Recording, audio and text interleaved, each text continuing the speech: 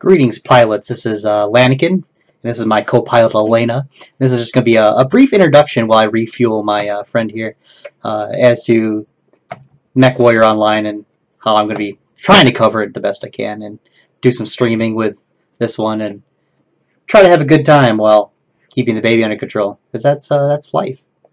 If my achievements are to be trusted, I started playing on September 26th of this year. That's when I got the basic tutorial complete achievement.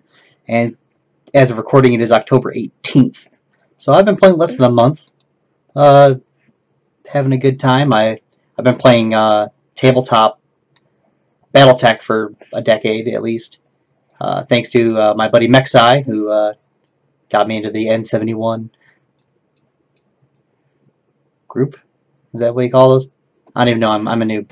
Anyway, I thought I'd get a brief overview so you can see what's going on in here in my base and just get a feel for what's happening before we go on this adventure of shooting people with mechs. Looking over my stats on the website, my kill ratio is probably 0.1, 0.8 something. I'm getting better, but those first couple weeks were pretty rough, especially running trial mechs. You know, get a chance to build them up. Anyway. We're going to take a look through my mech bays so you can take a look at what we got, which, brace yourselves, tain't much. As you can see, I'm not even on premium time at the moment, but, start off with my, my commando. Why a commando? It's just, when I started playing Battletech, I was playing a 30-25 campaign, and I always got stuck with them. But, yeah, the large laser and SRM version, although mine is not large laser.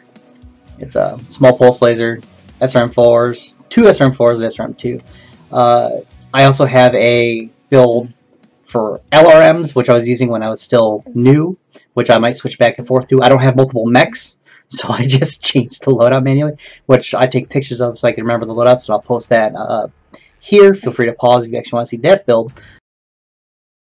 But in this case, I built a Stormcrow, which we'll go to next, that pretty much taught me get up close and blast limbs off of mechs. So that's what this thing is going on. Its name is Sly Marvo, which you'll know what that is if you know what that is. Speaking of the Stormcrow, which I am kind of worried about the Stormcrow, honestly, because it is all streak SRMs. And if you read the patch notes for the patch that was supposed to come out yesterday, but it's actually coming out today, Wednesday instead of Tuesday for the escalation update. They are changing the angle in which you can keep a lock on the streak missiles and LRMs at ATMs. They're going from like 45 degrees to 25 degrees. Now, I already found it somewhat difficult because I'm a nub to keep lock sometimes, so that's probably going to stick its thumb right up my butt, but we'll see. This thing has been a monster for me, which is great because I'm a noob and I suck. But 5 streak SRMs, 6.5 tons of ammo, and a clan tag for those stealth units that think they're clever. Think you can't lock onto them. I have an alternative LRM build, which I'll post here. Pause it if you want to see it. If not, I pretty much abandoned that build because I can just run up to people and remove their legs. And isn't that better? Also, Mechai is a fan of the beef, so I built a party back, which is actually very effective. What? Oh, she's falling asleep. My producer's pointing this out to me. Why am I in skills? There you go, load out. So yeah, it's just 9 small pulse lasers. Heat sinks as much as I could jam in. I probably need to put in a lighter engine. I was poor when I last built this, so I might update this. Now that I'm looking at it, I could probably put a light engine in there. Get some more heat sinks in there. Like engine heat sinks, improve my efficiency, which is only a 137, which is kind of poopy. But typically, with this, I have 2 buttons. One chain fires everything, and the other alpha strikes. And you fire 4 small pulse, then alpha strike, and you can keep on a continuous stream of laser vomit, which typically just digs holes through people, and they don't expect it. So expect that. Alright, yeah, I don't have a lot of mechs yet. I have a Nova Cat, the basic Nova Cat pack, so the Prime A and B coming in tonight, hopefully, if they actually release it today, like they were supposed to yesterday. So I'll have 3 more heavy mechs, but right now this is it. This is less than a month's worth of work, and it's fun. I got the Marauder 3R, which is the most basic, but rotary AC5, which is just madness. Initially it was a Gauss rifle, which, you know, puts out the more direct pinpoint damage, but since I'm equipped with snubbies and small pulse lasers, I just insert myself into people's anuses. And could you edit that part out? I'm not sure if I have another build for this. I should actually bring up that folder. I don't think I did, because all I had was the Gauss variant, which is gone now. Yeah, no more Gauss. Gauss sucks. Rotary AC5 is where it's at. And also, when you're firing PPCs with a Marauder, I don't think people really understand.